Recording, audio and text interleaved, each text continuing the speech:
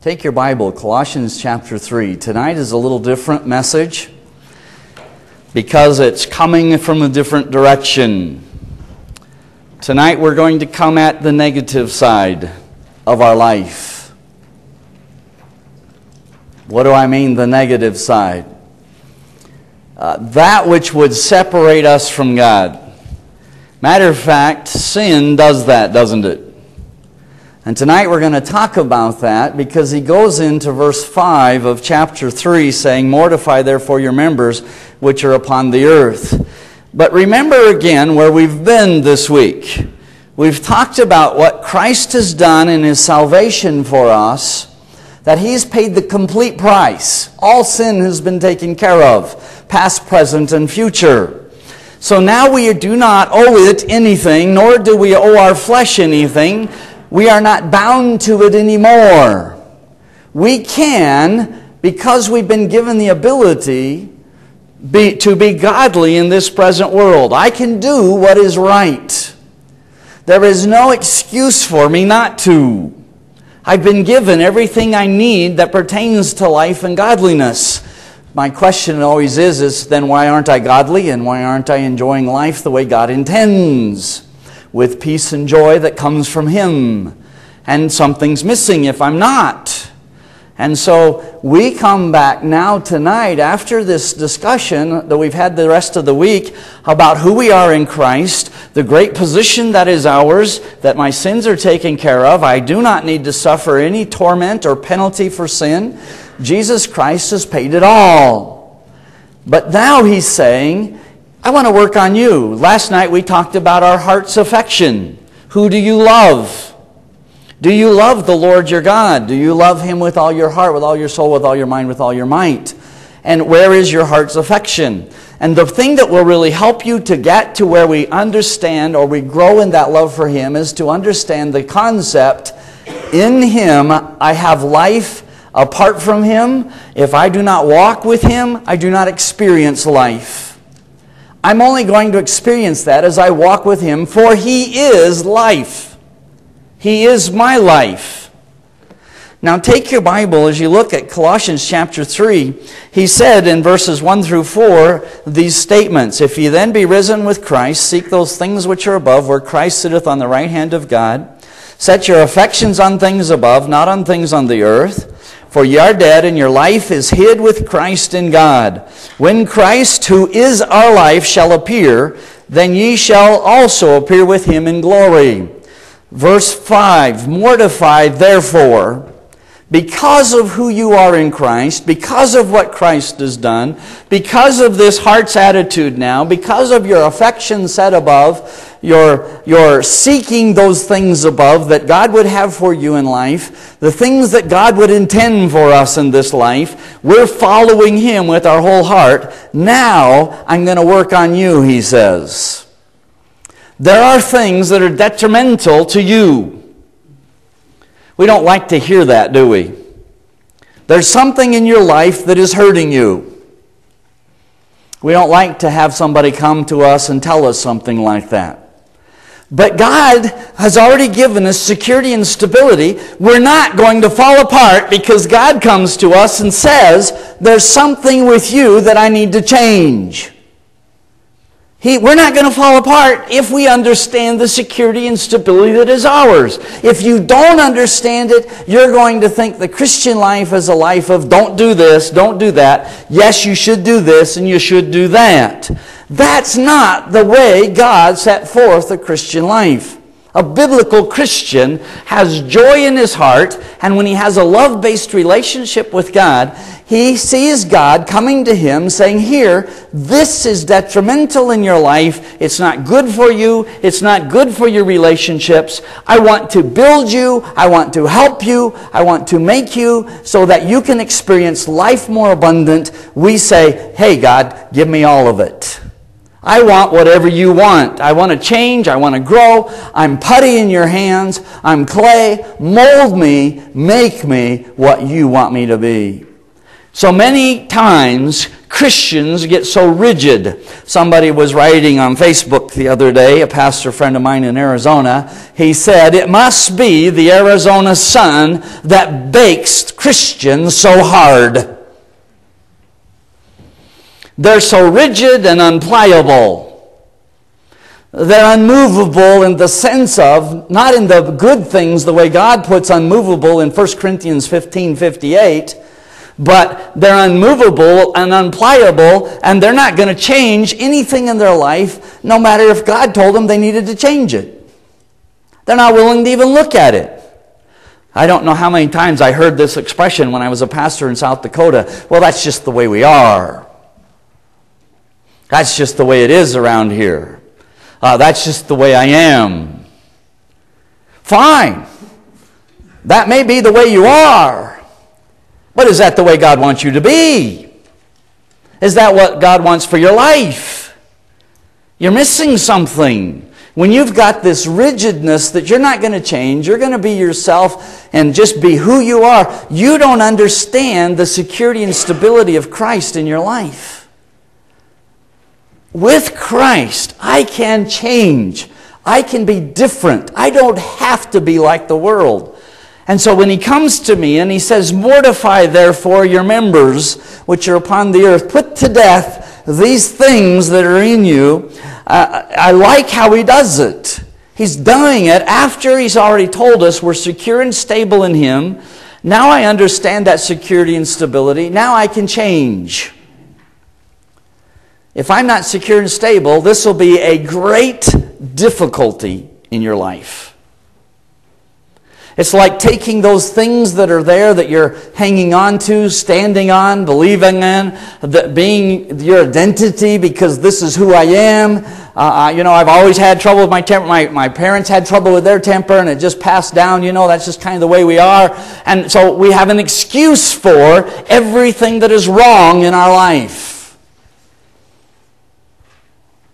You're missing something. You've missed what he's just taught in the first 2 chapters of Colossians. You're missing the heart's affection in chapter 3, verse 1 through 4.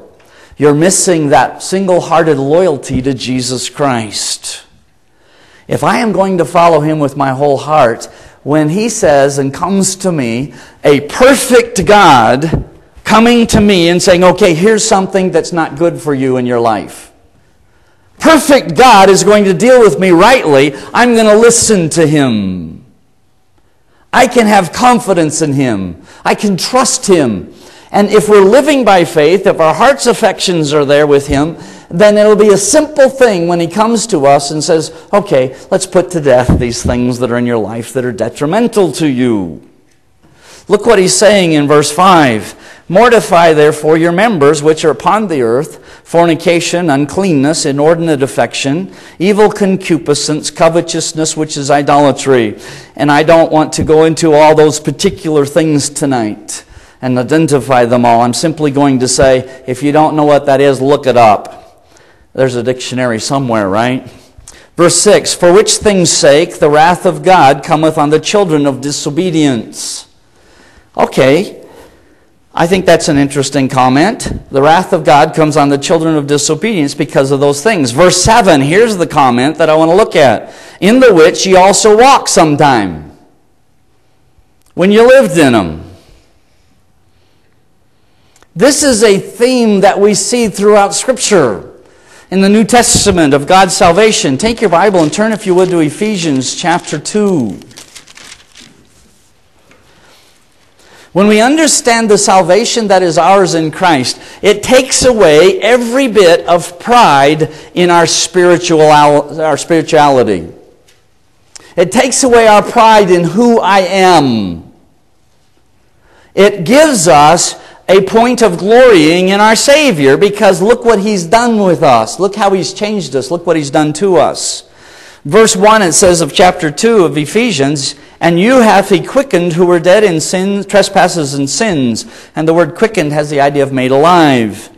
Now he says in verse 2, wherein in time past you walked according to the course of this world, according to the prince of the power of the air, the spirit that now worketh in the children of disobedience, among whom also we all had our conversation in time past, in the lust of our flesh, fulfilling the desires of the flesh and of the mind, and were by nature the children of wrath, even as others.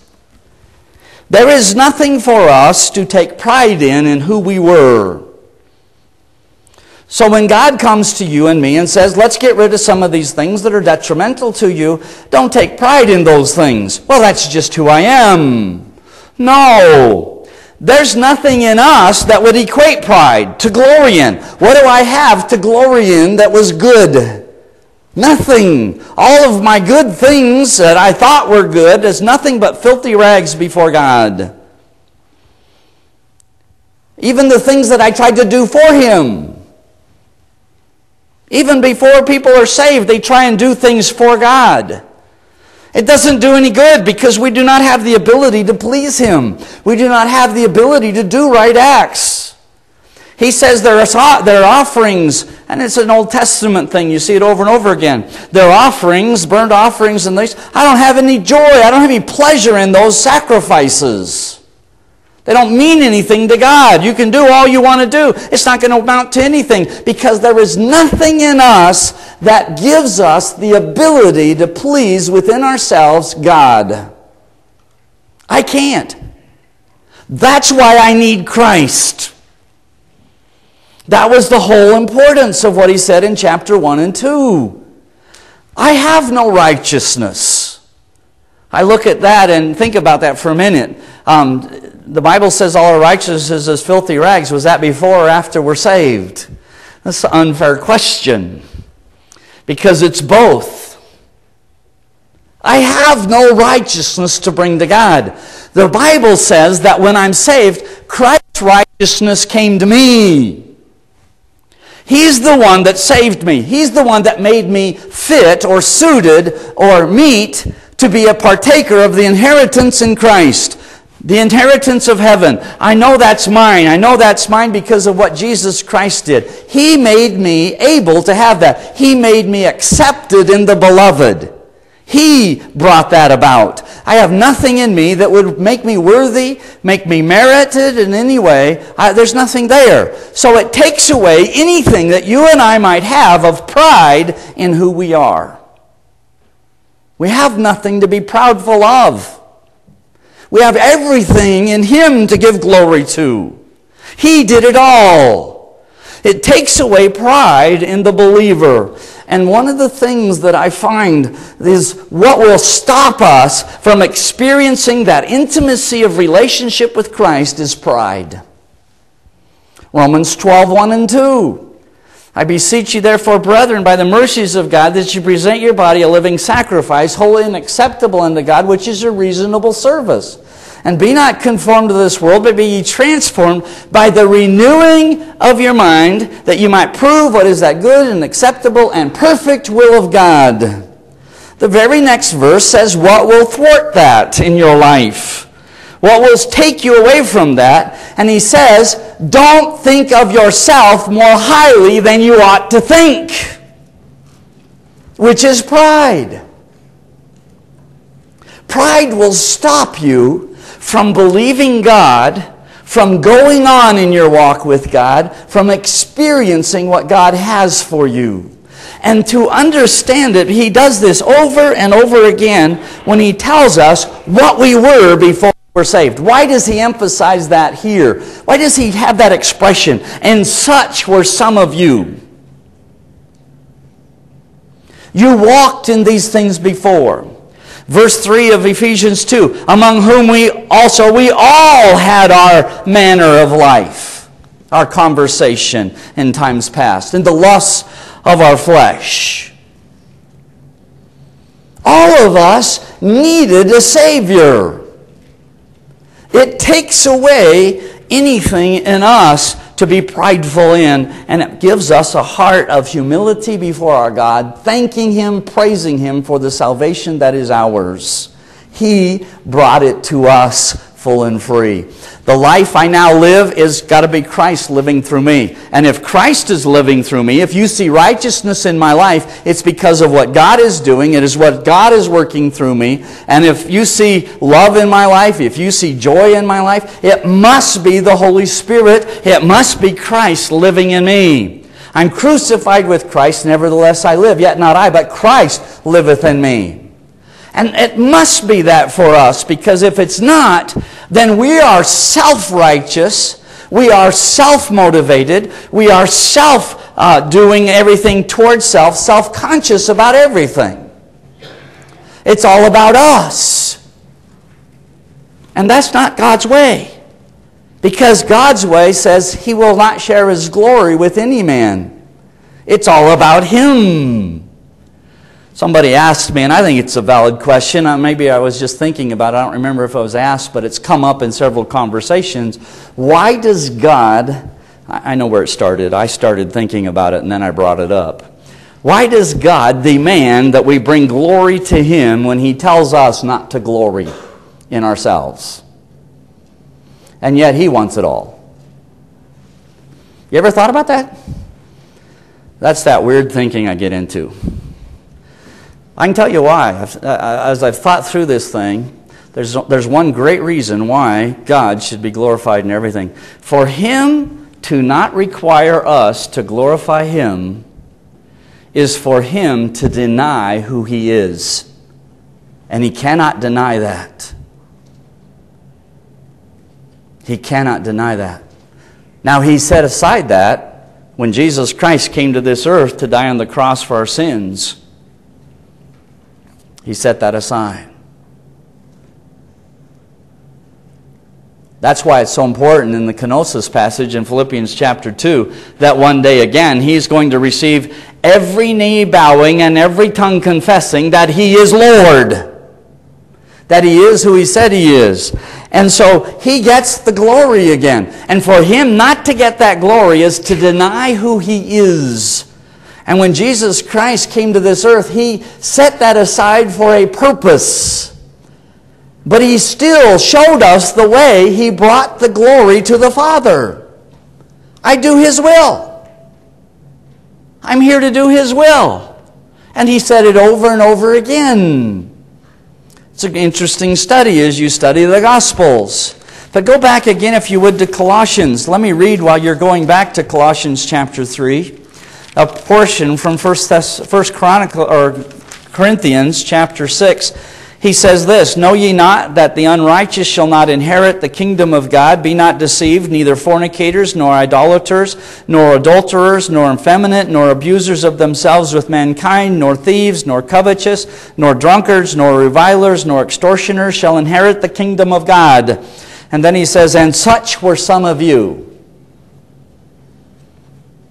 I imagine as he wrote that list, he was reminding himself of, oh yeah, I remember so-and-so. That was their problem. That was what they were before they got saved. Yeah, I remember this about them. Such were some of you, but then he goes on and he says the next thing. But ye are washed, but ye are sanctified, but ye are justified in the name of the Lord Jesus and by the Spirit of our God. Praise the Lord. That's what he's doing in Ephesians chapter 2. He says, all those things, this is where you had your conversation. But God, who is rich in mercy, for His great love wherewith He hath loved us, even when we were dead in our sins, has made us alive in Christ.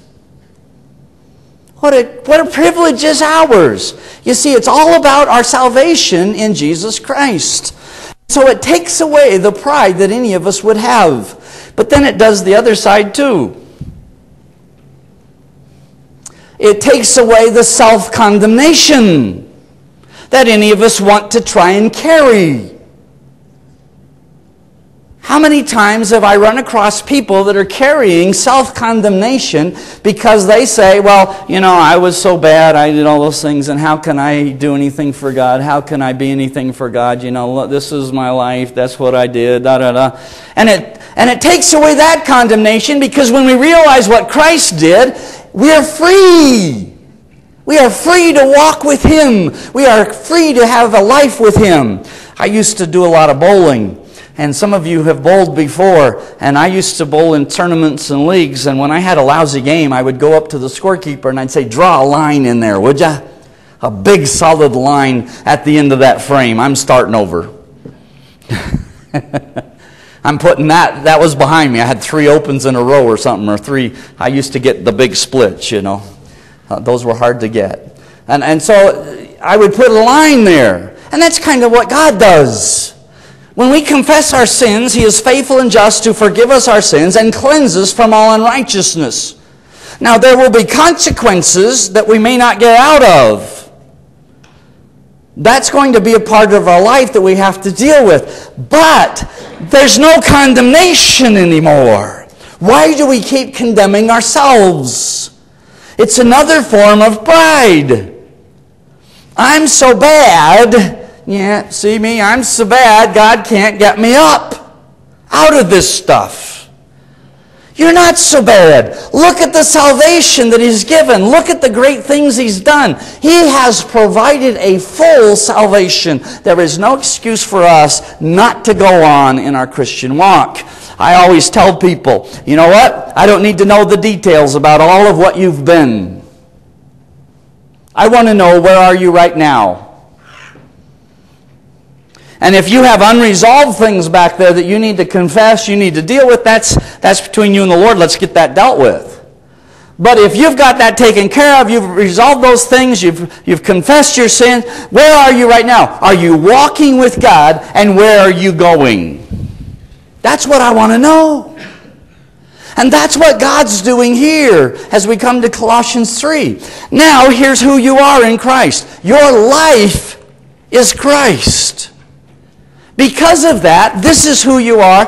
This is what I've done for you. This is your life now. Now, therefore, put to death, mortify therefore your members. And in verse 8, he goes on, he says, but now ye also put off all these. Let's go further than the big things. Let's get to the little ones. I do an illustration at camps sometimes. If I haven't done it before at that camp, I get out a gold pan, and I like panning gold. I've had the privilege of doing that a few times at a gold mine in Alaska, and a guy taught me how to do it that had a mine up there. And he said, as he was watching me do it, he says, don't give up your day job. If you're going to be panning for gold, you're going to starve to death. I don't know if it was because I was so slow or what, but I did find some gold. It was kind of fun. It does get into your bloodstream a little bit when you're down there and for hours sitting there in the creek. I know the next pan's going to be good. Yeah, right. But as you start panning gold, I use the illustration at camps, and I'll get down in the creek there and I get my pan, and it's got rocks in it, and I sift through these things, and I get the big ones out and I throw them away. Here's the big rocks. That's obviously not gold. And then I keep washing it with the water, and I wash it some more, and I get, pretty soon I try and get that gold settled down to the bottom of that pan. I keep working it back and forth and settling it down, and then I start taking some of the smaller rocks out of there, all those smaller rocks that have come to the surface. And then they say you can actually float the rocks. And if you've ever done gold panning, you know what I'm talking about. You get to where you float in the sand and the rocks, and it gets heavy there, and the heavier stuff down, and you kind of just get rid of that stuff. And then you get to the very fine particles, and you get to those fine things. And to me, that's a great, beautiful picture of God sifting you in my life.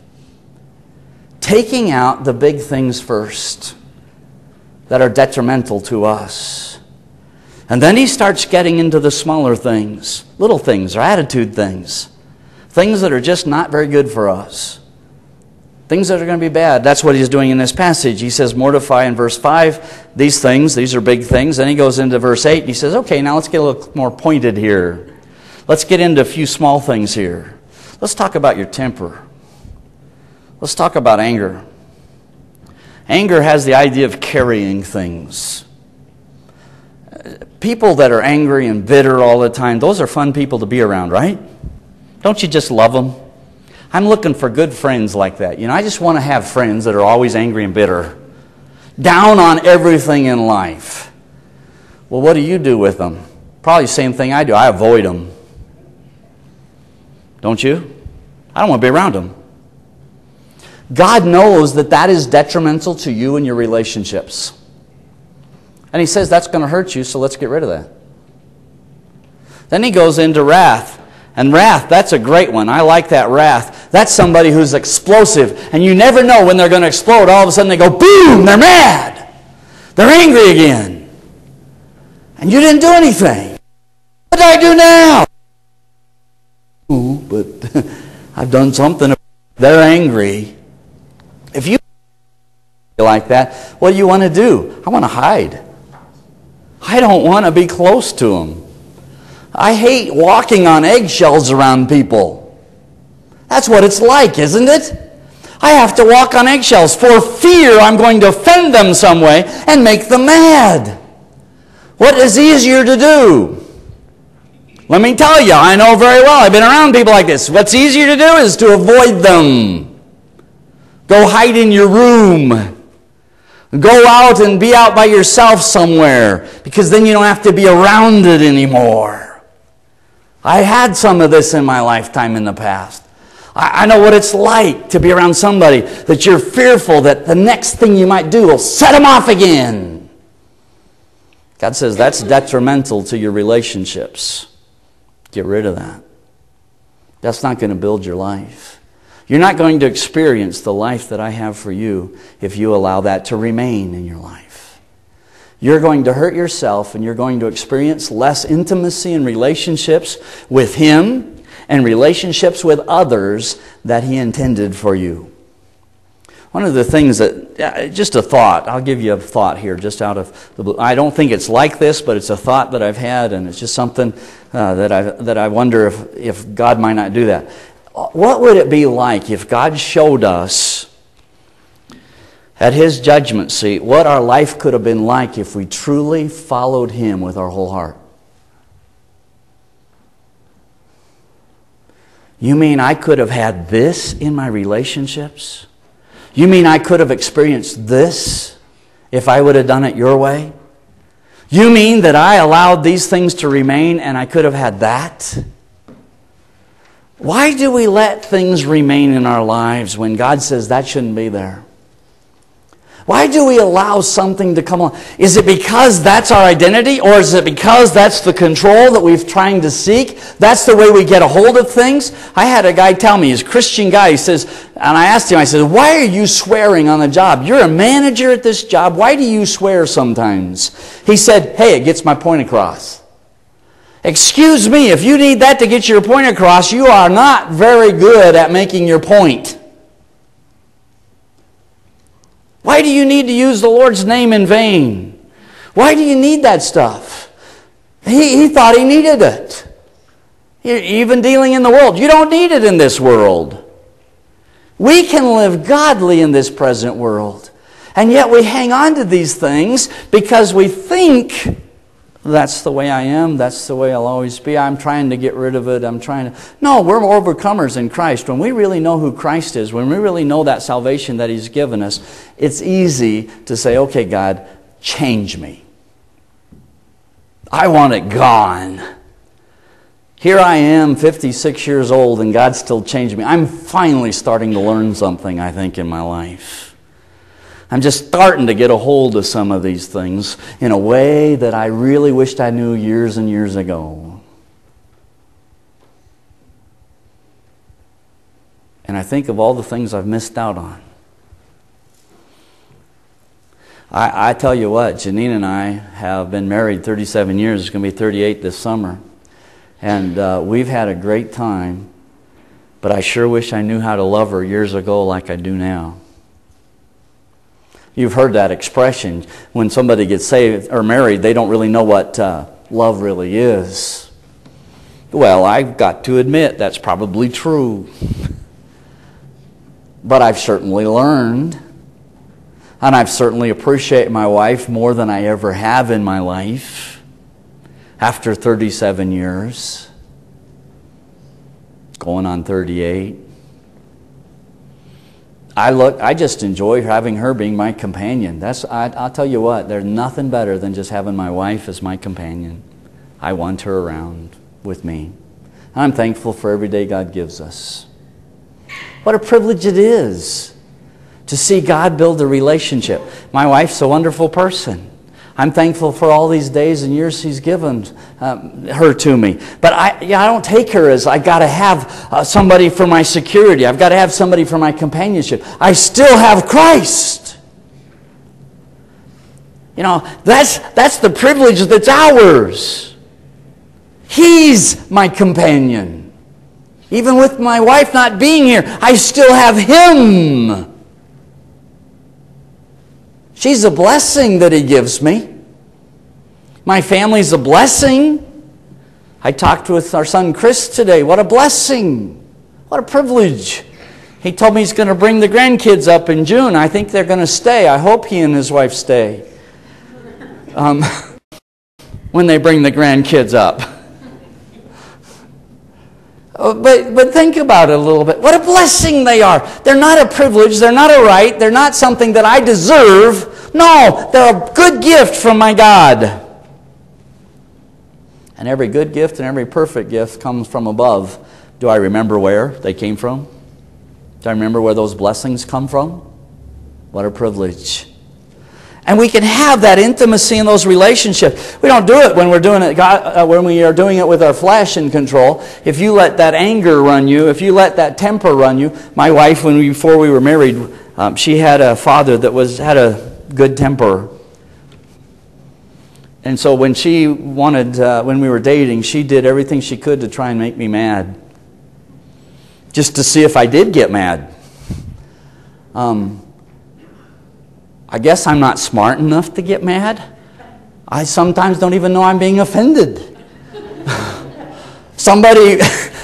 We had somebody in church at a business meeting 3 times questioning on some things. I just answered the questions. Somebody after the service said to me, "Pastor, do you realize what that person was trying to do? They were trying to make you mad. They were going after you." I said, "They were?"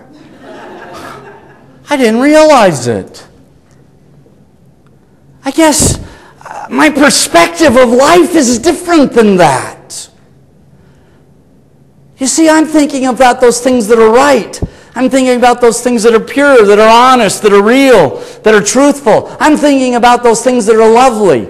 I'm thinking about things that God would do in people's lives, the good things about them. I'm not thinking about the worst things in them. But you know what anger and the temper is? That's you're not getting your way. You want what you want, and it's not happening the way you think it should, and it's not happening when you think it should, and for some reason you're upset. I like the little boy sitting in the back seat of the car. His dad's driving through the traffic, and he said to his dad, he must have been about 4 or 5, "Daddy, is everybody on the road an idiot but you?"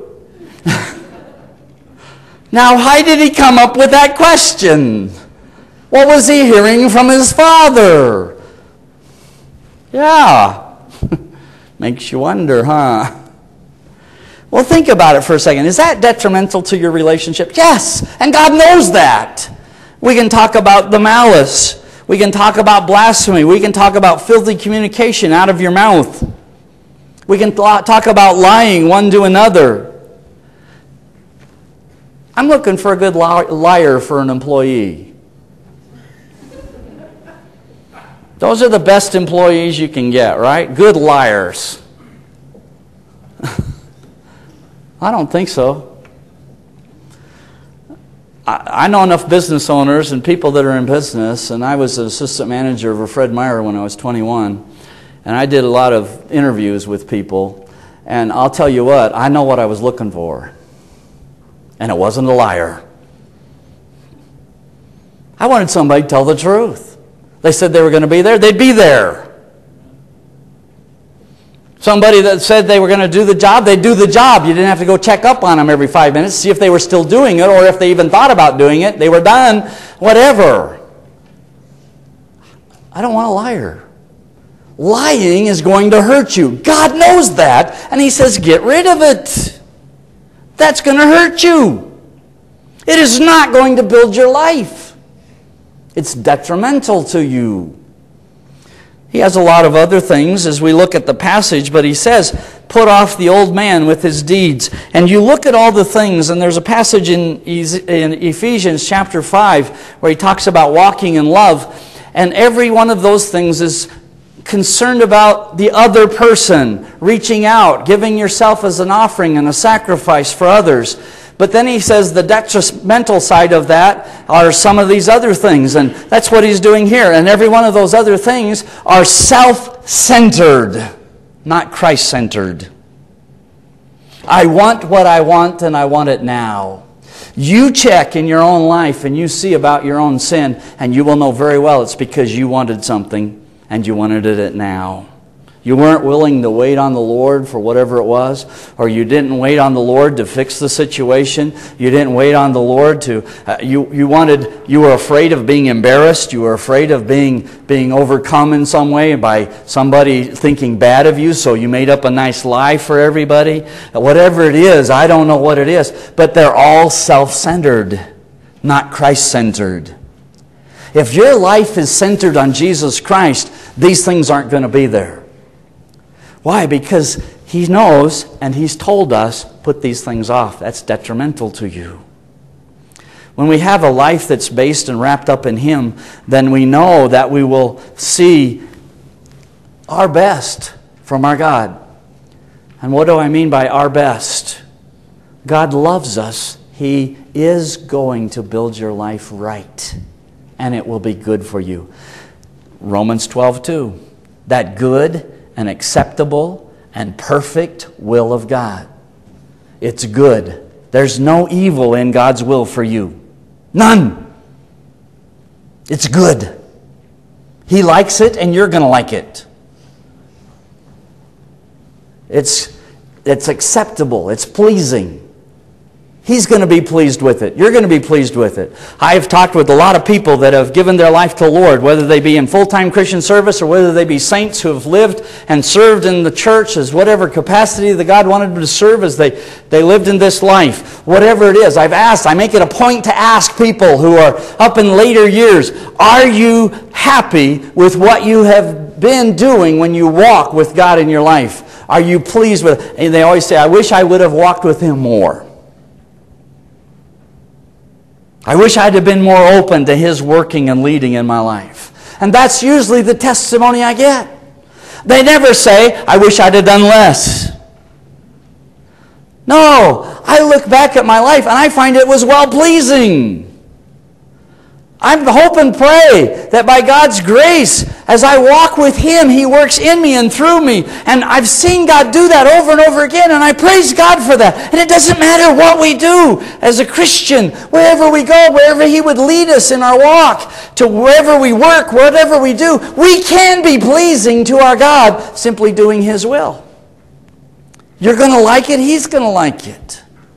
And you're going to look back at it, you're going to say, I'm thankful for my God and the life He's given, even in the midst of this turbulent, sin-cursed world that we live in. Wow. I think of the perfectness of it, the perfectness of God's will, that it's complete. It has everything I need. Why do we hang on to sin? Why do we hang on to these things that are detrimental to us in our walk? Because we're insecure to give it up. We don't have enough confidence and security in our Christ, in our Lord, to say, I'm giving it up. I'm going to follow you and do what you want no matter what. We're not that sure of that relationship with Him. We're not that confident in Him. And therefore we hang on to those things. Do I really believe God can build my life? Do I really believe that He's given me a complete salvation? Do I really believe that I have security and stability in Him? And if I do, then these things do not have to be a part of my life. I want to get rid of them. I don't need them. I find them to be a detriment. I find them to be a distraction. I find them to be a thing that takes me away from the fellowship with my Savior. The joy of walking with Him and experiencing the life that He has. If we have that security and stability, when He says, get rid of that, it's gone.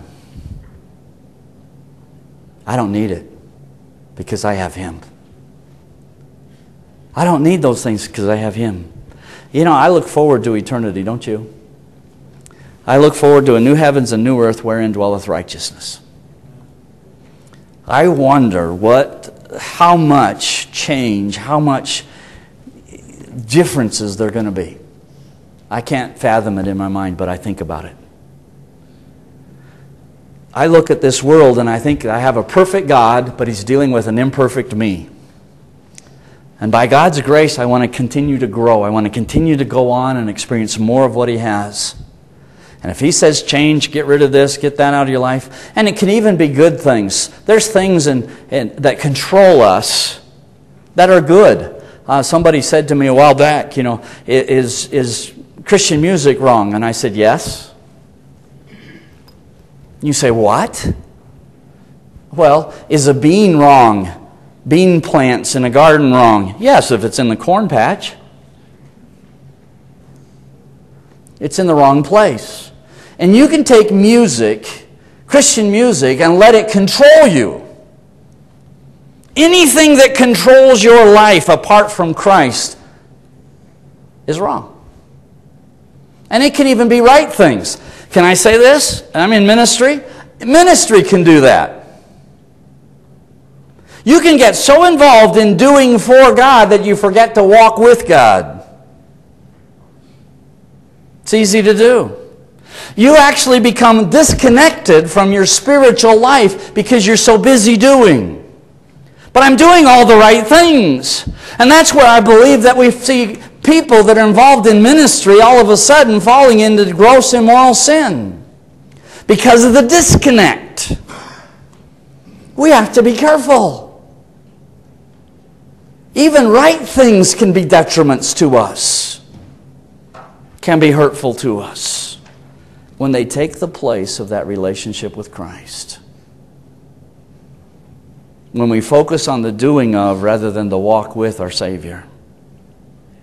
The doing of our Christian life rather than the intimacy of relationship with Christ. I challenge you tonight because this is a tough subject when we get to it about God taking things out of our life. Tomorrow night we're going to talk about putting things in. And these things are good. These things are good. How many of us would look for somebody who's kind to be a good friend? I like kind people, don't you? They're fun to be around. I like them. God knows that they're good. That's why God says, here, this is good for you. Put it on. We're going there tomorrow night. But tonight, what's in your life that you know very well God doesn't want there? What's controlling your life right now? What's running you right now? And you know God doesn't want it there. You see, some of us allow those things to remain, but don't have to. I can walk with my God. I can experience life, and I can experience life more abundant. And praise the Lord. Does God take us out of this world? No. But we're not of it. We don't have to be controlled by the attitudes and appetites of this world. We don't have to be controlled by the lust of the flesh, lust of the eyes, the pride of life. We don't have to be controlled by the drives and desires of people around us and the philosophy of this world. I can walk with my Savior and experience life and life more abundant through Him. Challenging to us, isn't it? Are you willing to give up anything God wants you to do?